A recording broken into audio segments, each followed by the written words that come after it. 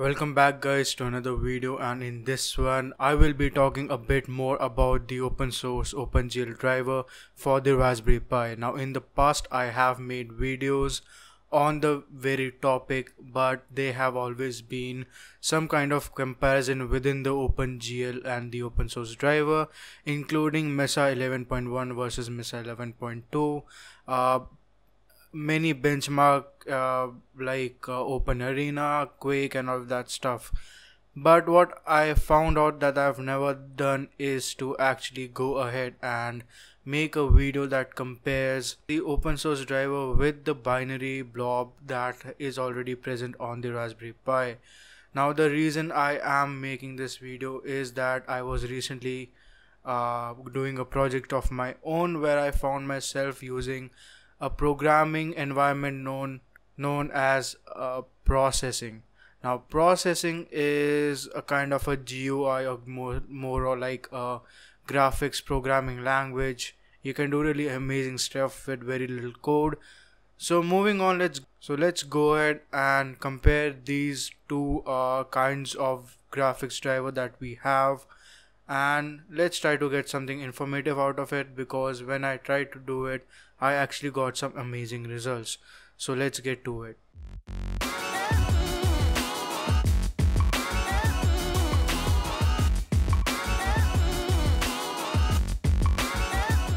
So first of all, we will be testing out the 2D performance. Now the way 2D and 3D graphics are rendered is pretty different.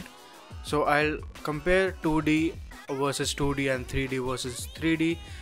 So first of all, on the open source driver I made a very simple program. All it did was display an image on a screen on a window of a resolution of 800 by 480. Now pretty standard resolution, not even close to full HD. And what I got was I was only getting around 30 FPS average. Now it was fluctuating a lot, but it was still 30 FPS average. So interesting. So I thought, okay, let's switch over to the binary graphics driver, and I did that. Now now processing actually automatically adjusts to whatever driver you are using, so it's really great for this kind of a benchmark.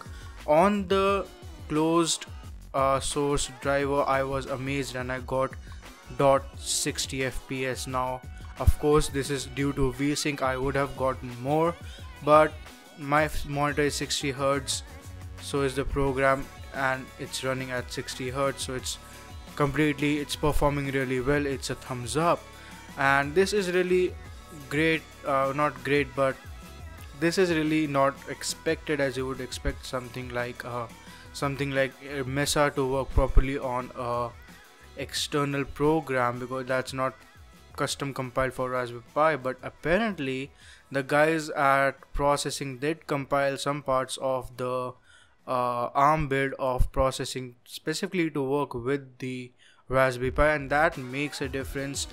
And it is there, it's almost 30 frames more. Actually as I said, it would have been more, so a lot of performance improvement there.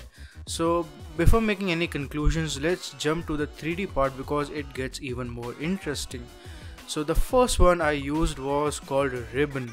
Now Ribbon is an application, you will see on your screen what that is. But on the open source graphics driver, what I was getting was around 24 or 25 frames per second average. So that's not a lot. It's pretty okay, but it's not a lot. So it's running on the GPU, needs to be more than 30 at least. So I switched back to the binary blob, and the story was the same. I was getting more FPS, more performance on the binary blob. Of course it was not 60 FPS, but it was still around 40 FPS, which is a huge difference. So around 15 frames more on average than what I was getting on the open source driver. So at this point, okay, I'm like, yeah, perfect, the closed source driver is perfect, it's made, and if the processing ID works fine, everything is fine, I can go and use the closed source driver. But then I came across another example, and that was called Planets, which actually involved a planet rotating around the sun and in between the earth and things like that. So kind of a model solar system, if you may. And that gave me again around 25 fps on OpenGL, on open source graphics driver. And then I was like, okay, it should give me more on the closed source driver. But as it turns out, it doesn't work on the closed source driver. It won't work because there are some parts of the closed source driver that are missing, since these such closed source driver are not really meant for the mainstream Linux desktop. They're more meant for your everyday mobile graphics, as this is actually a mobile processor. So the planets test never ran on the closed source binary blob.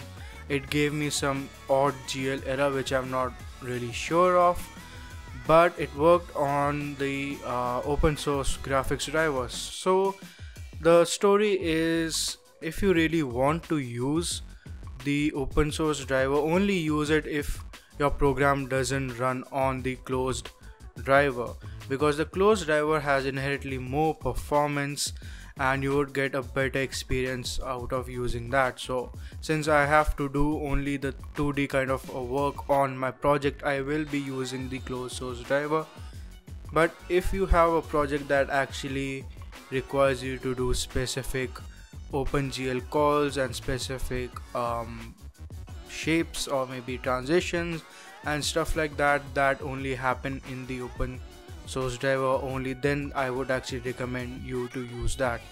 So that was about it, a short kind of a story where, you know, I finally get a chance to compare the closed source blob with the open source driver. Interesting stuff. And thank you so much guys for watching. Please like, share and subscribe, and I will see you in the next one.